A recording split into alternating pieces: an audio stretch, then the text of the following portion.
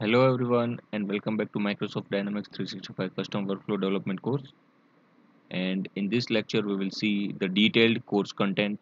So this Microsoft Dynamics 365 Custom Workflow Development course is mainly divided into 7 modules, where in module number 1 we will first understand what are the different options through which you can extend Dynamics 365, where in lecture number 1 we will see an overview about extending Dynamics 365 or CRM, and then in next lecture we will see what are the different extensibility options that you have in Dynamics 365.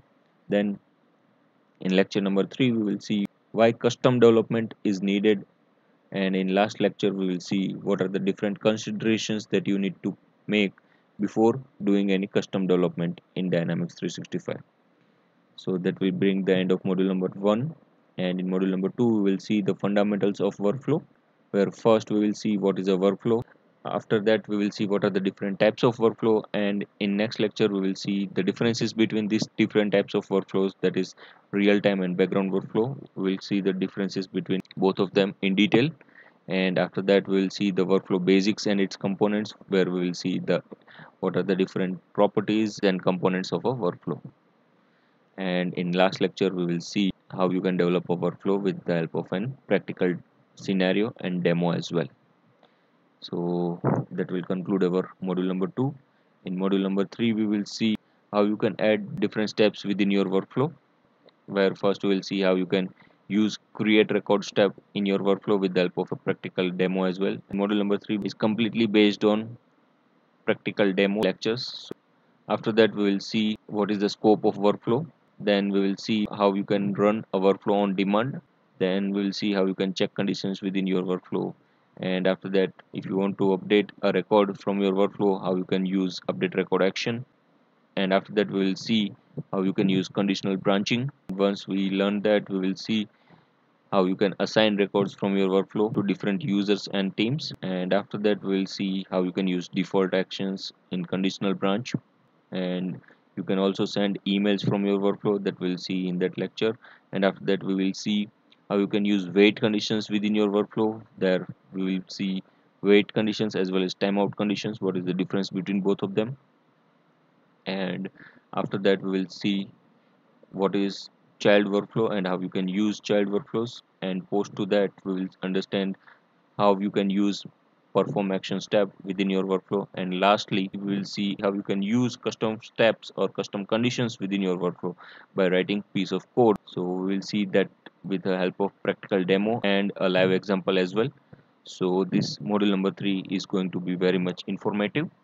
And after module number 3 we will see in module number 4 we will take a deep dive into custom workflow development, where we will see what is a custom workflow activity and what are the different scenarios for which you can use custom workflow activity. After that we will see the basics of custom workflow activity, and in last lecture of that module 4 we will see how you can create and develop a custom workflow activity as well with the help of scenario and practical demo as well. After that in module number 5 we will see, once you have created that custom workflow activity, how you can register and deploy those custom workflow activities, where the first part is to register a custom workflow with Dynamics 365 instance. And once you have registered a custom workflow activity, then how you can deploy that custom workflow activity from one environment to another environment, that we'll see in the lecture 2 of that module.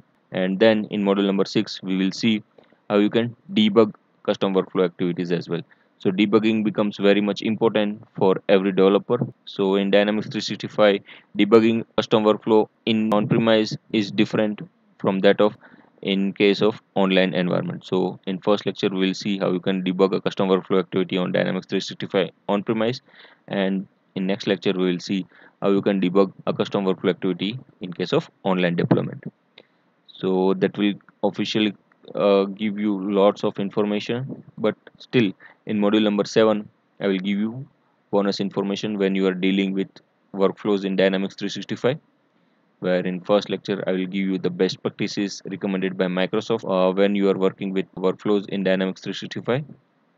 And in next lecture we'll see the similarities and differences between workflows and plugins, because with both of them you can extend Dynamics 365. You need to understand the similarities and the differences between them.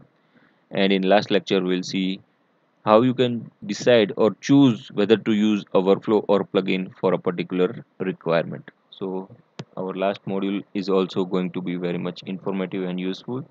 So this is our overall course content. So I hope to see you all inside. Till then, bye bye and take care.